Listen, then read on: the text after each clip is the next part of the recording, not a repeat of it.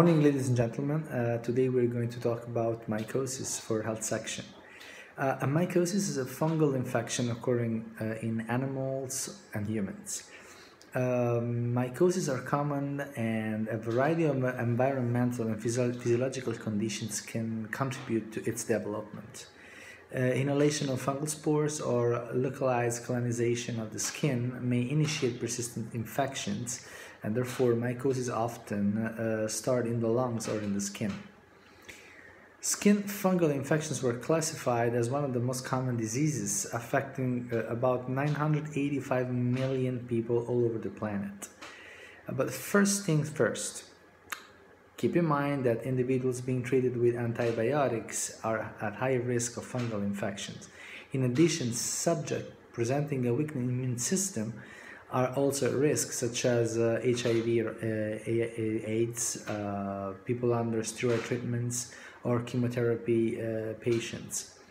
Also, people with diabetes tend to develop fungal infections much more often than healthy patients and healthy people. Other groups at risk are very old people.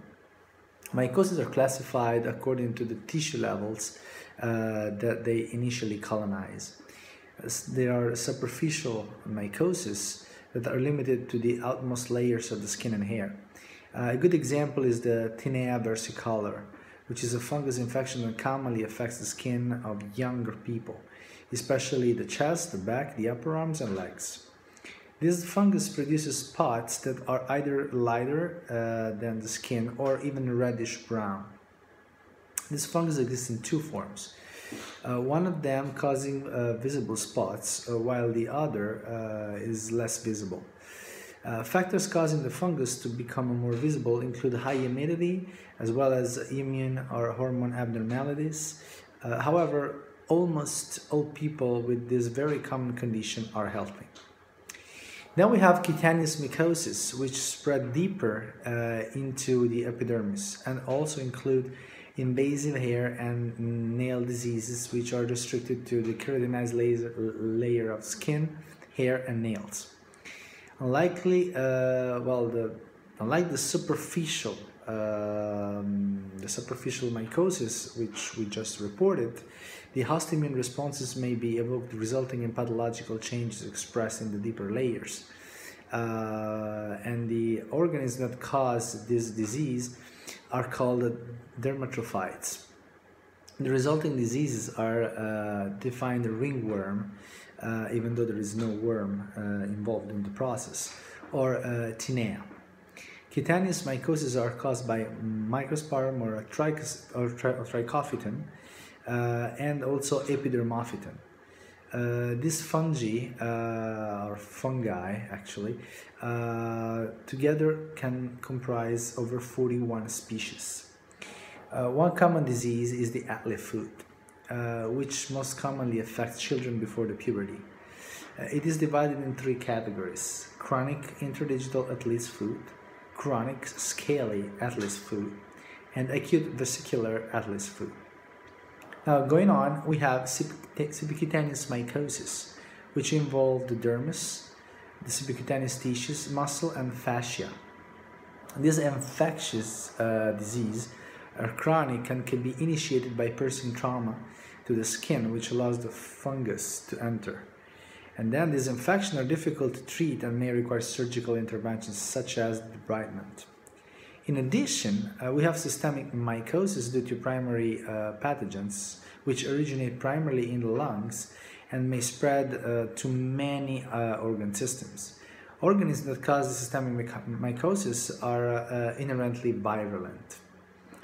Differently, systemic mycosis due to opportunistic pathogens are infections of patients presenting immune deficiencies who would otherwise not be infected. For example, clinical conditions such as AIDS or alteration of normal flora by antibiotics, immunosuppressive therapy, or metastatic cancer. Some examples of opportunistic mycosis include the Candidas, Cryptococcuses, and Aspergillosis. How do we prevent fungal infection? Well, number one, keeping the skin as dry as possible and maintaining good hygiene. Because fungal infections are contagious, it is important to wash after touching other people or animals. And also sports clothing should be washed immediately after use. How do we treat the infections? Well, we have antifungal drugs, antifungal pills. These are the primary pharmacological device that is usually used in these situations. Depending on the nature of the infection, a topical or systemic agent may be used. Now, here are some examples of antifungals. We have fluconazole, which is the basis of many over-the-counter antifungal treatments. We also have amphotericin B, which is more potent and used in the treatment of the most severe fungal infections, showing resistance to other forms of treatment, and it is administered intravenously. Drugs to treat the skin infections are actually the azoles, such as the ketoconazole, itraconazole, or terbinafine, or others. Another common case of fungal invasion is the vaginal yeast infections, which is caused by Candida albicans. These can be treated with thioconazole suppositories, whereas skin yeast infections are treated with medicated ointments. I hope this video has been helpful in some way. If you have any questions, please do not hesitate to contact me on my email address at raf.pilla@gmail.com. Again, raf.pilla@gmail.com. Thank you for watching.